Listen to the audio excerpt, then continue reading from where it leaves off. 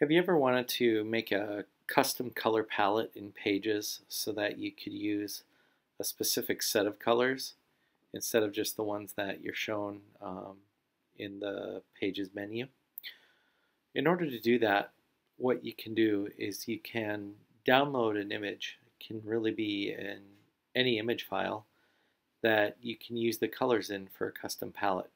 In this case, we're going to download the UWC SEA color styles sheet.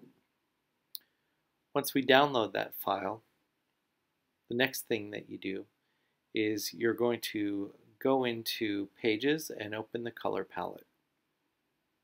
Then you're going to select the images and then select an image from the file you just downloaded.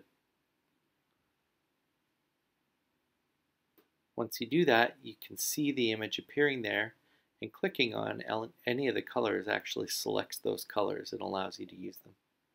You can also drag the colors down into your favorites so that they're always there at quick and handy access.